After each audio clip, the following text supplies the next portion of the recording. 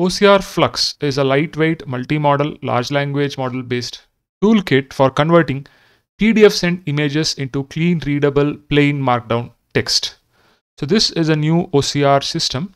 So what it can do is that it can do cross-page table paragraph merging. What does this mean? So if you look at their blog, what they say over here is that in standard PDFs, you have tables which are split across pages. So it makes OCR system's ability to reconstruct them accurately difficult, right? Whereas OCRFlux excels by automatically detecting and merging fragmented table elements and matching its headers. Therefore, the output is seamless and accurate. So it is very good in parsing, multi-page documents, basically cross-page paragraphs, tables merging.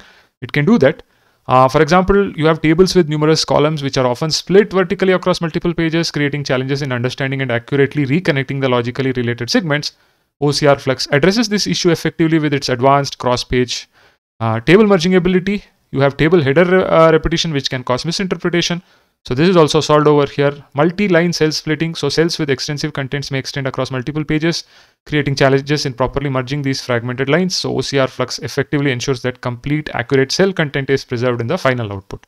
So they have some examples over here where they talk about a table which is spanning across 3 pages. And when it is merged, how does it look like, right? Table vertical splitting. They have examples over here. So, this is your input document. If you see over here, the table is split across 2 in the same across this page over here, and it is kind of merged over here. Okay, so that is what they are saying over here, right? Table header repetition is also kind of solved over here. That's what they show over here. So the headers, if you see this page to next page, it is kind of repeated over here. So that is kind of merged, and you get a single big table, right? Then they talk about multi-line cells splitting. So for example, if you see this cell is getting split over here in the next page, it's kind of merged over here in the output. Okay. So then about single page parsing, what they are saying is that it has superior quality, right? On single page, it can column span tables and merge cells. It can take care of it. Multi-column layouts, it can take care of it. Multi-table, it can take off multilingual, content in the same page. Now, this particular model, they claim, is having better performance than other systems like NanoNet's OCRs, which is also a lightweight OCR on which I've created a video, which also does similar thing of converting text to Markdown. Okay. It is better than Monkey OCR. It is better than Olm OCR, which is another open weights OCR model. So this model is actually open source. Okay, they claim an Apache 2.0 license over here. You can actually try out this particular model. So they have this demo page where you can upload a PDF. So what I'm going to do is that I'm going to upload this particular PDF, right? Google's financial results, this particular PDF. I'm going to upload this document, and let's see how well it does parsing on this particular PDF document. So after uploading, it does really fast. It is actually parsing now, right? So let's wait for the results. So it's finished parsing over here, right? So if you see, this is the text column, the text which is present over here, not at columns, but the text rows. So it is actually parsing it well. And here are your tables, right? So this is the first table. So if you see over here, this table is converted and marked down in this nice format over here, quite accurately, right? Then let's go to the next page where we have this table, which is also being, done properly over here. Right, then you have the segment operating results, the next table, which is captured properly, and then you have the rest of the information, which is captured properly over here. So this was one document on which I have tried the demo. So if you look at their GitHub, so here they say how you can actually run this particular model, right? How you can do a local installation and make use of it.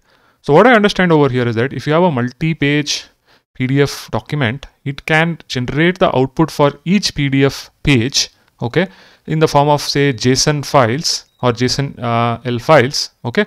Then you have this JSON-L to markdown.py, which kind of merges these JSON files and gives you the final markdown file, okay.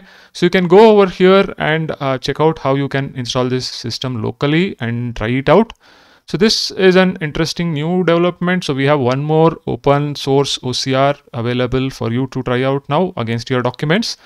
What I am seeing versus NanoNets is that NanoNets was able to even give the image tags, but here it looks like, they are saying that it can read equations and other stuff, but convert text even in the presence of multi-column layouts figures, but figures are not really parsed over here. Okay, which I see as an advantage for NanoNets OCR. But you can try out this particular OCRFlux library and see if it is useful for your PDFs, parsing of your PDFs to generate plain markdown text for further LLM processing. I hope this video is useful. See you in another video. I'll put all the relevant links in the description of the video to check it out. I tried parsing this particular PDF document. In the demo, it is limited to 3 pages. If you look at over here, there is this image part, right? And there is text within this image. If I remember, in NanoNets OCR small, it used to pull that image in the text and put it in within image tags. But here, if you look at the output over here, you have this part of text, equal contribution work done, and then you have this figure, but the text within the image over here is not parsed over here. I think this is a limitation over here of OCRFlux, right? So what they've done over here is that they've fine-tuned an Qwen 2.5 EL model, okay? Qwen 2.5 EL model, they've fine-tuned it to improve its performance. That is what they are saying over here. So they have created some benchmarks like OCRFlux bench single, which contains 2000 PDF pages and their ground truth markdowns. And they also have OCRFlux pub tabnet single, so derived from the pub tabnet, so for tabular samples. Okay, so they have, these are benchmarks for single parsing, which they are releasing. And they also have, benchmark for cross-table paragraph merging, which they have created, right? So which they call as OCRFlux bench cross and OCRFlux pub tabnet cross. And on both these benchmarks, they claim their model performs better than any of these other competitors like Ohm OCR, NanoNets OCR, Monkey OCR, pushing the state of art.